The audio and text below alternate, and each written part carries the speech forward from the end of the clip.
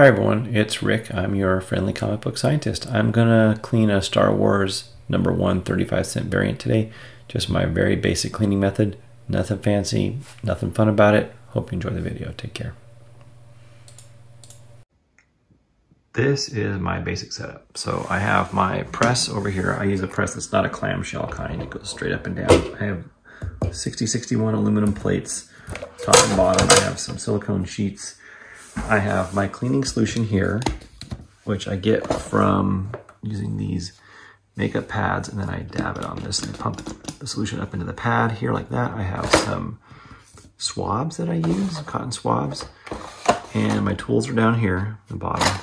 Got my scoopula, my staple remover. I've got these are my toluene solution, Absorbing. This is my cleaner that I use. One of these makes this is 250 milliliters, so one of these mixes up to make a liter. That's 4 doses of that stuff. And then here's the book, Star Wars #1. It's not really dirty even. It's wrinkled. It's not that bad. I probably honestly would steam and press this, but it's dark right here. You see that stuff? We need to get that junk out of there. And the back is also a little schmutzy. I might actually put this on a slant board and rinse it for a while, get some of that stuff off of there, but I'm not really that invested in this book. I'm just going to do it really basically, not spend a lot of time on it. And so here I go. So I've got my light on here so you can see what I'm doing. And I'm not going to steam this book first. I got my pad here, and I'm really just going to wipe it clean. And you'll see it doesn't all come off at once. So you have to kind of let it soak in for a while and then come back at it in, I don't know, 30 seconds or so.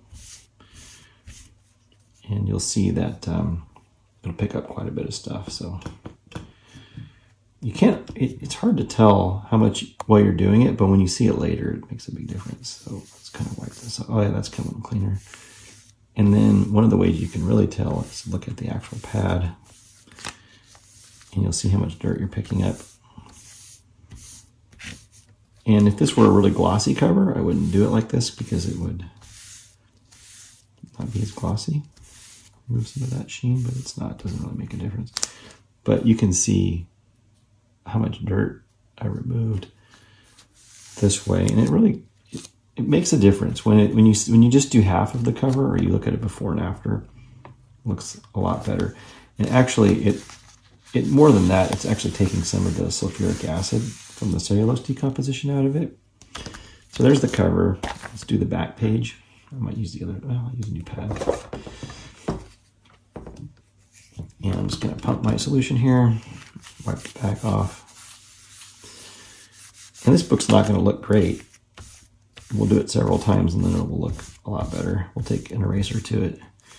But you'll see that this is a great head start. It really, if you did nothing but this, it would actually look a lot better, but you would have to go through a nice, long dry clean to get with an eraser to get all the rest of that stuff off. But this really gives you a head start.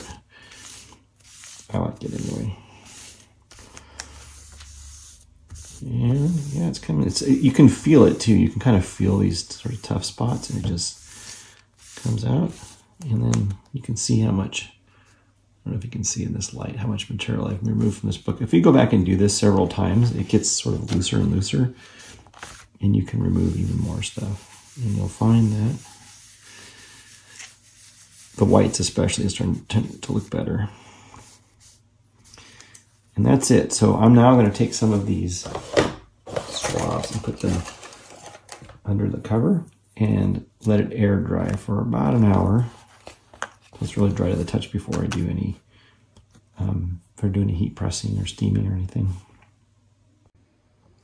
Then there's this part, which is the part that people ask about the most, but it seems pretty much like this information is everywhere out there. I take a piece of aluminum. It's hot, but it's 165 degrees because it's 35% humidity here today. If it was more humid, I would lower that temperature a little bit. If it was less humid, I could increase it. I just don't want the pages to stick together.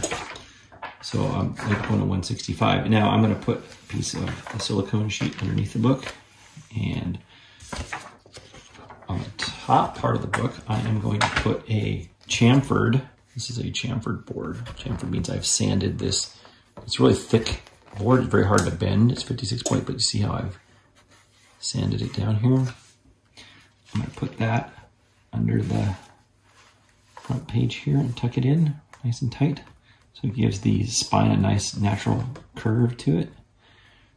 Then I am going to put a piece of silicone sheet in between that cover and here, and I'm going to take another piece of silicone sheet, slide by, and then put that on top here. Like this, push it inside down, of course. Then I'm going to put one magazine size board so it's easy to fit around here. This keeps me from putting any imperfections in my top aluminum on there. Top sheet, which has been pre-warmed, it's uncomfortable but not killing me. And then I press this whole thing down. I should put a load cell in here and measure it, but I don't know the exact weight. I press it down, and I'm going to give it 600 seconds or 10 minutes, like this, once it reaches temperature. So it's dropped in temperature here. Once it gets back up to 165, I'll start my timer. And it's a heat sink, right? So it's pulling heat out of the system. And yeah, we'll see if you want to, while we're waiting, you can see some of my, there's my Amazing Spider-Man 347 original artwork up there, signed by Randy Emberlin. It's a Venom Island, and I've got some other artwork up here, Spidey stuff. And let's see, oh, it's getting warmer now. So it gets back up to 165. I'm gonna give it 600 seconds. And there we go. Timer started. We'll see what happens. So let's see how we did with that Star Wars book. I didn't warm it up first. Didn't give it a deep cleaning. It's only been one cycle, so you can't expect too much. But let's see if it looks any better. And it looks okay, I guess. Well, it doesn't look terrible, honestly. I thought it would look a lot worse. But the Star Wars, I'll put the light on here. The Star Wars looks whiter. Looks, I don't know, not great, but a little better. We have,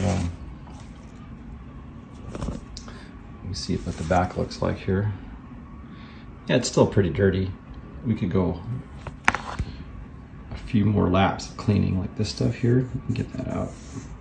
If we keep doing, we have to do this several times to get all that stuff out, of course.